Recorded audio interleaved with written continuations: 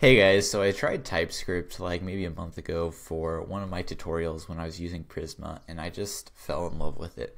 And now I really want to use TypeScript for pretty much all my new projects that I'm going to be using. So I wanted to show you why I really like TypeScript.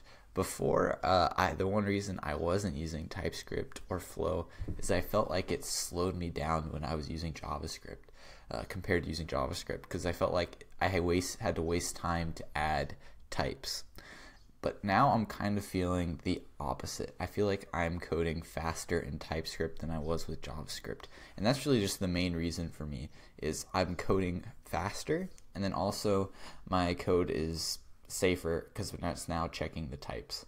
So let me show you what I mean by faster though. So this first thing is something that I didn't get when I was trying Flow, and that was super good integration with Visual Studio Code. So let me show you what I mean by that. So I currently have a deeply nested component over here. It's in routes, login, components. And I don't know anything about this header, like what it does, and I just want to add it to my component right here. So I just start making my header, and you'll notice I haven't imported it yet.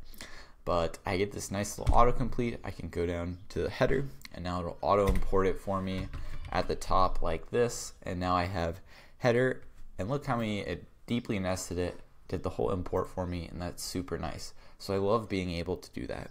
So Visual Studio Code has started to do some of that with JavaScript, but it's not nearly as nice as with TypeScript.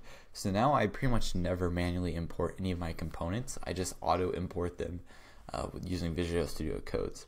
The next thing, as soon as I imported this component, it already tells me there's something wrong with it. So I can check right here, and it's like, alright, the property text is missing in the type.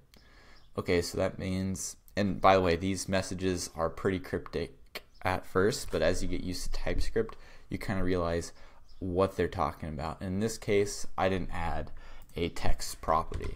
So if I just add it in here, it should be good, right? Oh no, look, I misspelled it. So like things like this, where I would basically go and run my code and go check it in the browser, and then something would be wrong and I'd have to go debug it.